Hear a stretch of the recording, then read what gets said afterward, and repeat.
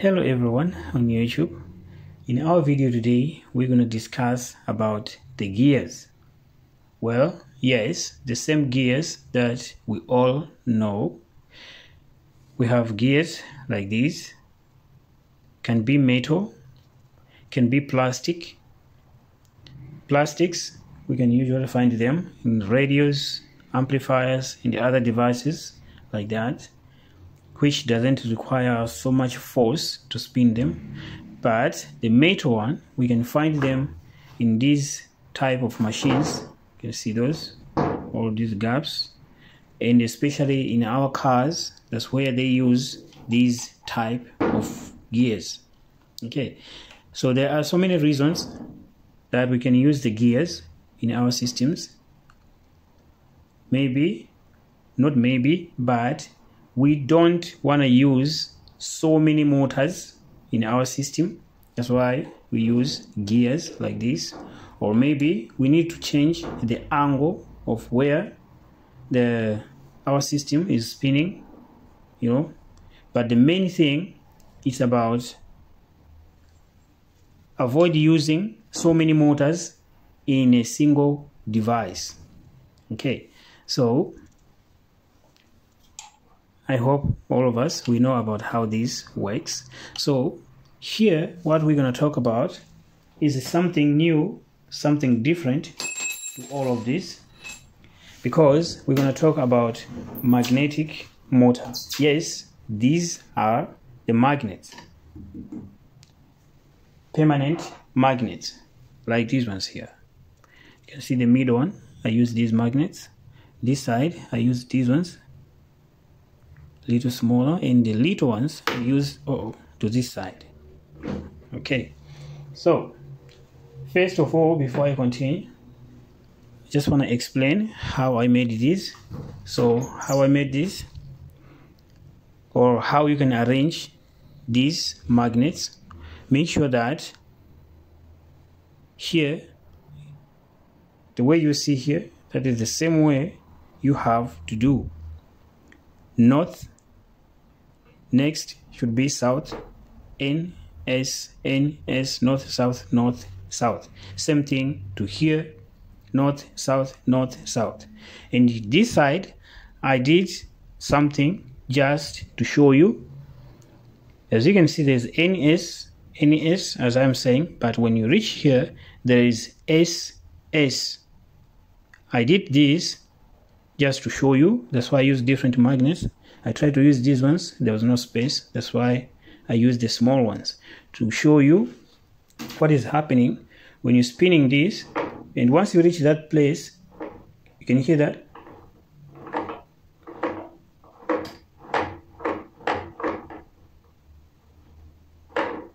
Every time when you're passing there,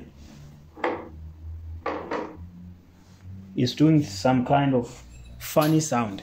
It's like you are forcing the gear that has lost these teeth. Okay, so let's say maybe all the teeth are fine, but here some teeth, or maybe one or two, they are smashed, they're flat, but you're forcing to spin it. That's where this thing happened. That sound like scratching like that. Okay, so please make sure that when you are doing this experiment, I hope most of you're going to do it, just make sure that do not do this, putting the same pause closer like this. No, just put S, N, S, N, S, N. All right, so I just wanted to say that. And another thing I just want to add is that this is the same way like how this works. It works the same to this one. If you put large here, just like here, you can see this is bigger comparing to these ones. This and this is the same, but this is large. So what am I trying to say here is that when you put something bigger here, let's say this one, it has 10 poles, and this one has 10 poles. No, this one I put 11 poles, but I'm just saying 10 poles, and you need this one to be bigger, that once you spin it once, this must go twice, or maybe this, once you spin it once, this side must go like maybe 15 times or 10 times. Then it doesn't matter how many magnets you put in here, you don't have to match with these ones. Same like the gears this side.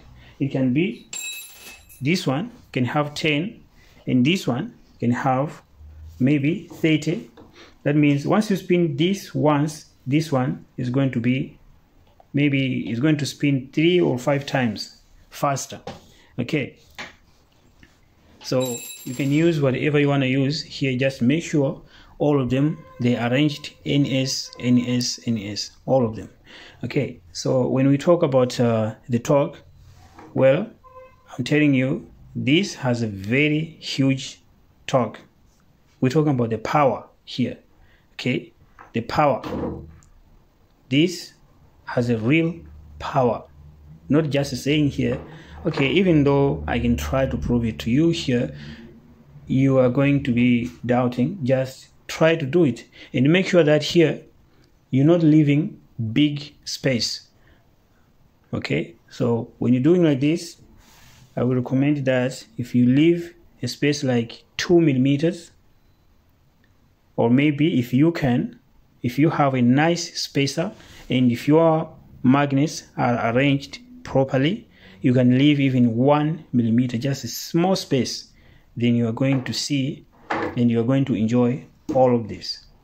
Okay, so to prove to you about that, that's why I put here a little generator. Most of you remember that generator we've been using. I mean, we made this before. We need to like this, or maybe I should do this. Yeah, there. I believe you're going to see.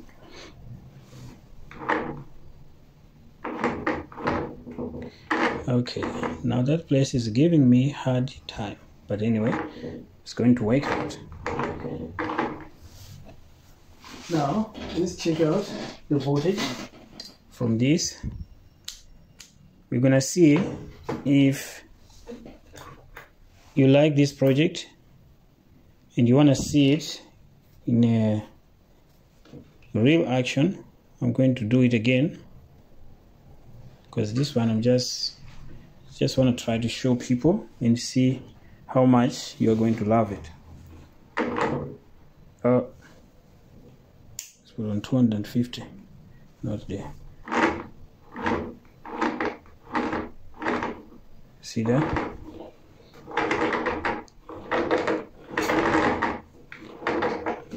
Oh, this,